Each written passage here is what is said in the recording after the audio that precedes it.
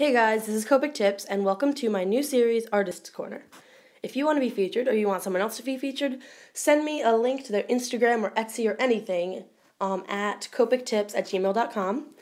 Right now I'm featuring Julie Filipenko, or at CookieNomNom on Instagram. Make sure you go follow her. I'm featuring her because she has the coolest style I've seen in a really long time.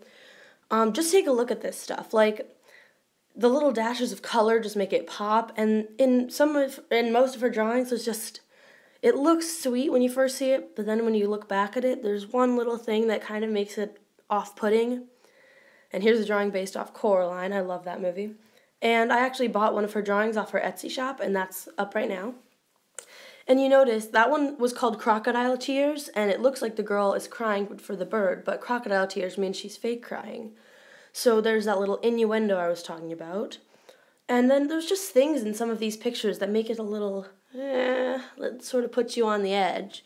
And I just love that in her style. It just is so cool.